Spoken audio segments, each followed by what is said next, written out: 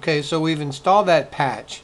So let's get back to what we were doing, which was to add a wireless network profile for the Ding Dong network. So we want to go to Start, Control Panel, Network Connections,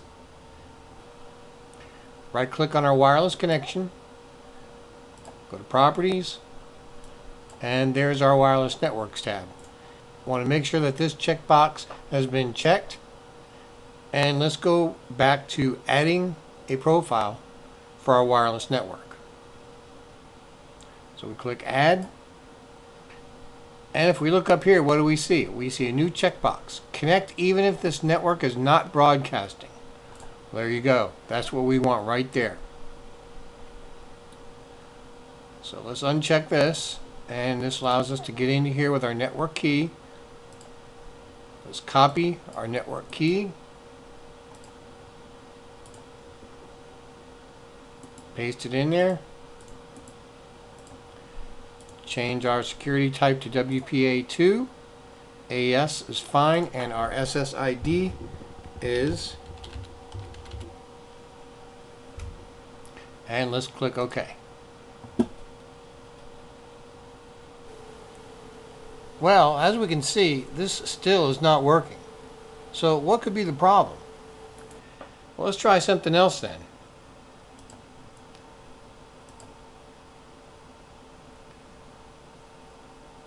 We're going to go ahead and make this a broadcasting SSID. And then we're going to try to add it while it's broadcasting.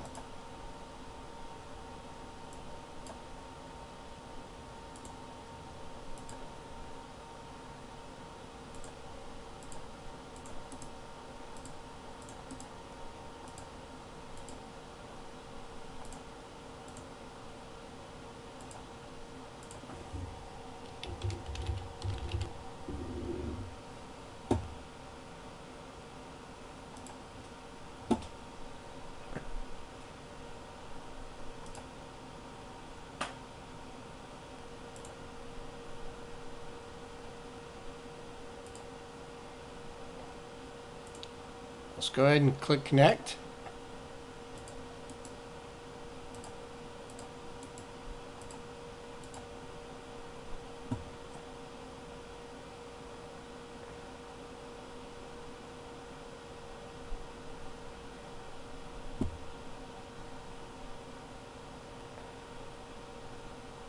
And it allows us to connect. So let's try to make this a non-broadcasting network after the fact. See what happens. Let's go into Network Connections, Properties, and we're going to change the setting of this. Well, look, there it went and did it by itself. Click OK.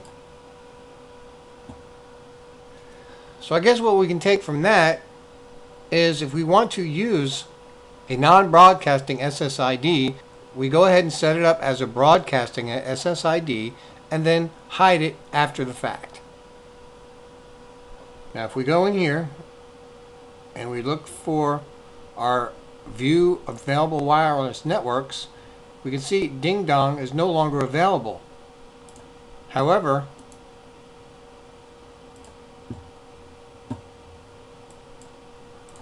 we are connected to that network.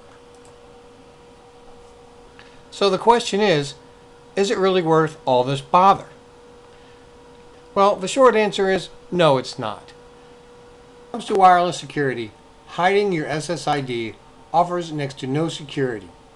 Not only is the amount of security that it provides almost negligible, it directly interferes with the wireless setup methods we're going to demonstrate in this tutorial. So moving on, let's go ahead and enable our SSID broadcast.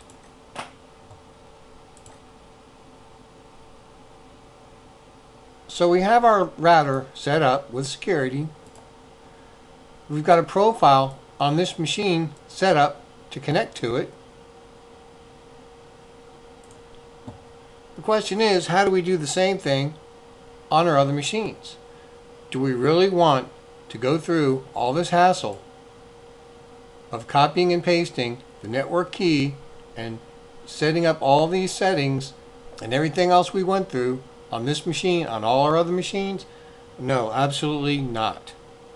Which is why Windows has a convenience feature called Windows Connect Now, which allows us to take these settings, copy them to a USB device, and then conveniently move those settings from machine to machine to machine in a very simple manner. So we're going to show you how that works right now.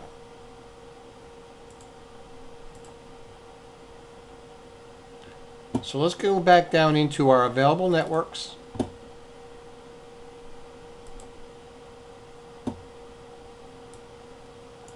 And this is the network we're concerned about. We want to create a profile which allows our other machines to connect to this network on our other computers. So how do we do that? Simply click on Set up Wireless Network for a smaller home office. And this utility allows us to copy those parameters onto a USB drive for our other computers. Now we can disregard this. This is another network. So what we want to do is set up a new wireless network. Click Next. And our SSID is. And then the choices are automatically assign a network key or manually assign a network key.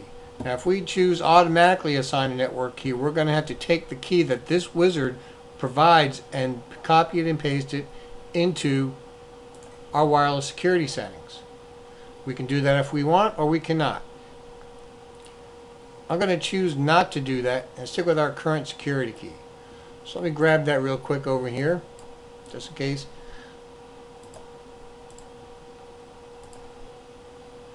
And we can uncheck this so we can make sure that what we've got in here is correct. And that looks good. Go back to hiding that. Next. Alright, now this option down here, set up network manually, what that does is it gives us the ability to create a text file and then print it out. So in case we don't have a USB drive for whatever reason, we can just walk that piece of paper over to our other computers and manually type the information in. We're going to choose use USB flash drive. Click Next. I happen to know that the letter to our USB drive is H. Click Next. Okay, so this basically just walks us through what we want to do next. What we don't want to do is click Next, because if we do, it'll delete the information it just placed on our USB drive. You see, the last instruction it gives us is to plug the flash drive back into this computer and click Next. Once you click Next, it deletes that configuration information off the USB drive. So let's go to another machine and give this a shot.